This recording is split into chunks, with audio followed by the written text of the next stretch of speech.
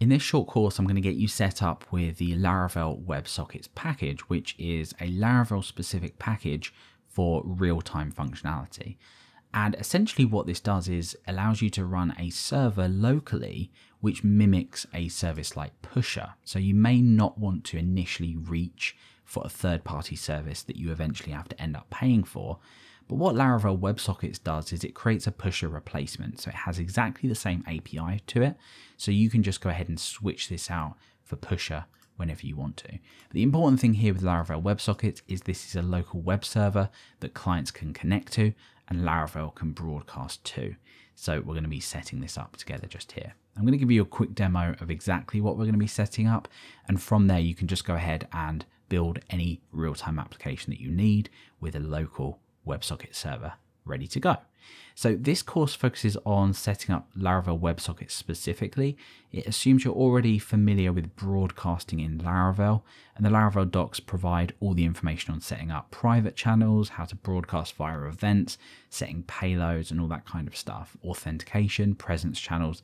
So you can go and once you're comfortable and once you've got this set up, you can just start playing around with it. This is just a basic up and running guide. So let's get started. Now, we have the WebSockets server running, the Laravel WebSockets server running. This package provides us a dashboard which we can see any events that are rolling in.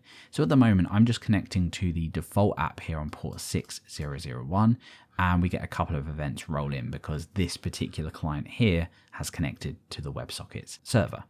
So the next thing that we have is a client which is currently listening for events. If we head over to the network tab, you can see that we are connected to that WebSockets server. I'm just filtering this by WebSockets here.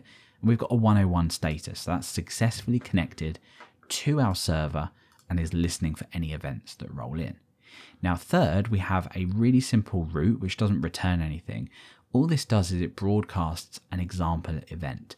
So when I go ahead and refresh this page, which I've just done now, and we head over here, obviously, without refreshing this page, we have a broadcasted message from our WebSockets server. And you can see here, we get a connection from this particular client here. That could be multiple people all connecting to that particular channel.